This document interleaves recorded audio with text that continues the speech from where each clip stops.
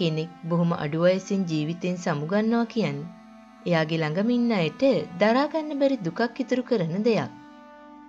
ඒ වගේම තමයි තරුවක් අඩු වයසින් නිවි යනවා කියන්නේ ඊටත් වඩා රටේ මිනිස්සුන්ගේ හිතට දුකක් ගෙන දෙන දෙයක්. තරුවක් කියලා අපි කිව්වේ අහසේ තියෙන තරු ගැන නම් නෙමෙයි. කලා ලෝකයේ තරු ගැන. හරි. අපි අද මේ කියන්න යන්නේ අඩු වයසින් ජීවිතෙන් සමුගත්ත ලාංකික කලාකරුවන් කිහිප දෙනෙක් ගැන. රමණී බෝතලෙමුස්. මේ මරණය ගැන කතා කරන්න නම් අපිට යන්න වෙනවා 1987 අවුරුද්දට. රමණී කියන්නේ 1985 අවුරුද්දේ ශ්‍රී ලාංකික රූරජින. 1987 වෙනකොට ඇගේ වයස අවුරුදු 21යි.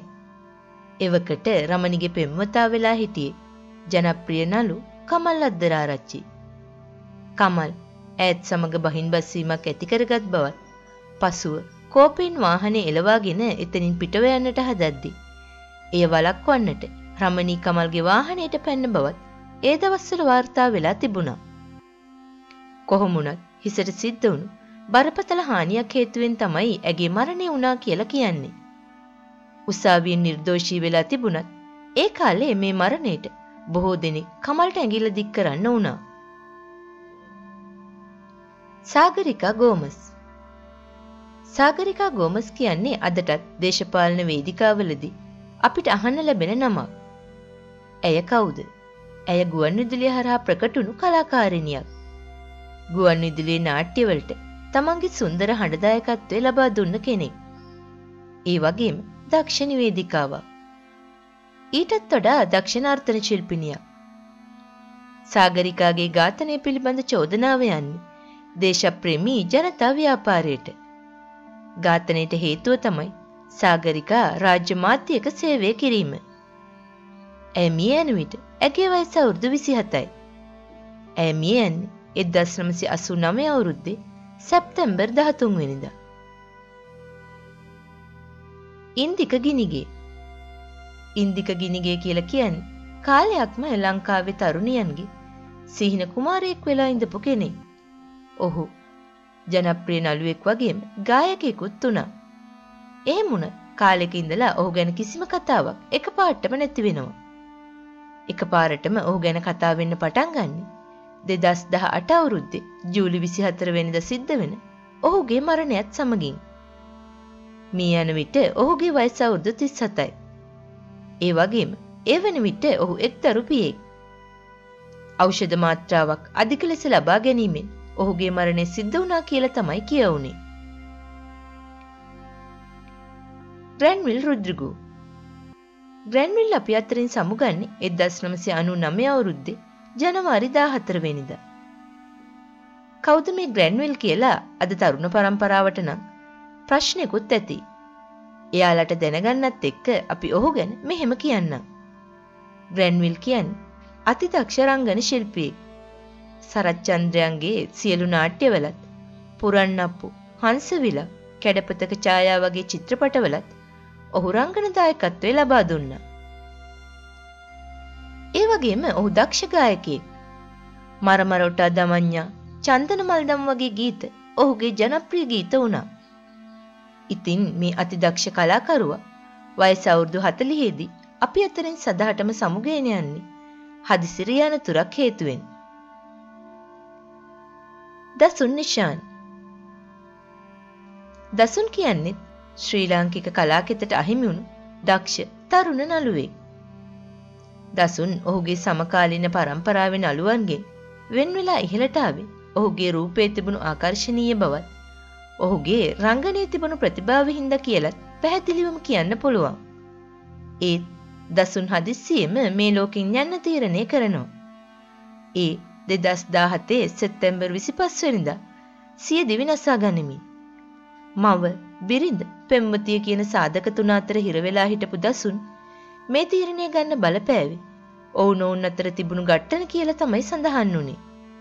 කොහොම වුණත් අවසානයේ සිද්ධ වුනේ ලංකාවට වටිනා කලාකරුවෙක්ගේ වටිනා ජීවිතයක් අහිමි වීම තමයි. තරිඳු විජේසිංහ. තරිඳු විජේසිංහ කියන්නේ තමන්ගේ මාවත හදාගනිමින් හිටපු තරුණ රංගන ශිල්පියෙක්. ඒ වන විට ඔහුගේ වයස අවුරුදු 27යි. චාතුර්ය, සුදුසේල, කුරුළු පිහාටු වගේ ටෙලිනාට්‍යවලට ඔහු සිය රංගන දායකත්වය ලබා දීලා තිබුණා. සුන්දර හිනාවෙන් සංගවාගෙන හිටපු ප්‍රශ්න ගොඩක් තරිඳුට තිබ්බා. එකක් තමයි පෞල් ජීවිතයේ ගැටලුව. අනිත් එක දියවැඩියාව. දියවැඩියාවෙන් බොහෝ සෙයින් පීඩා විඳ ඔහු 2011 අවුරුද්දේදී මිය යන්නේ ඔහුගේ පෙම්වතියගේම නිවසේදී. කවිෂා අයේෂානි. කවිෂා නවක රංගන ශිල්පිනියක් වගේම නිරූපණ ශිල්පිනියක් විදිහටත් කටයුතු කළා. බොහෝ සෙයින් කතා බහට ලක් වුණු පියුමි හංසමාලි නම් නිරූපණ ශිල්පිනියගේ සමීපතම මිතුරියක් තමයි කවිෂා. ඇය මිය යන්නේ මෝටර රථ අනතුරකින්. ඒ 2016 අවුරුද්දේ ඔක්තෝබර් 16 වෙනිදා උදෑසන. නුගේගොඩදී තමයි මේ අනතුර සිද්ධ වෙලා තිබුණේ. කළුබෝවිල ශික්ෂණ රෝහලට ඇතුළත් කිරීමෙන් පස්සේ ඇය මිය ගියා කියලා තමයි සඳහන් වෙලා තිබුණේ. ඇගේ මරණය සැකසහිතයි කියලා බොහෝ දෙනෙක් කිව්වත් ඒක රිය අනතුරකින් සිදු වූවක් බව ඊට පස්සේ සනාථ වුණා. ගාමිණී සුසිරිවර්ධන.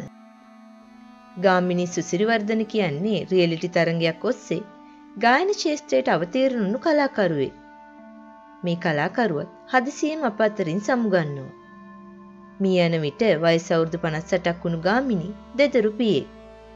තමන් සහභාගී වුණු රියැලිටි තරඟයෙන් අවසන් 5 දෙනා අතරට තේරීපත් වුණු ගාමිණී ඔහුගේ ගායන හැකියාව වගේම ගායනයේ ඉදිරිපත් කළ විලාසය නිසාත් බොහෝ ප්‍රේක්ෂකයින්ගේ ආදරය ලබා ගන්න සමත් වුණා.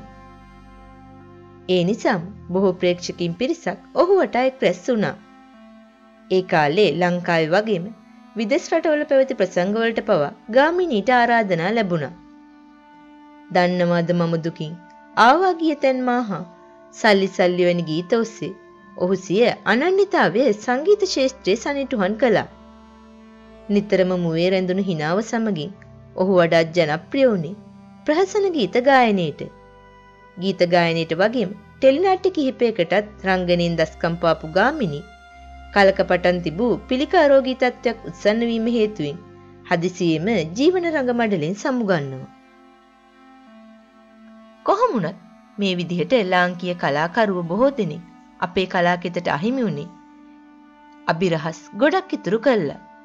ඒ වගේම මරණය කාටත් පොදුයි කියන පණිවිඩයත් අපිට ලබා දෙමින්.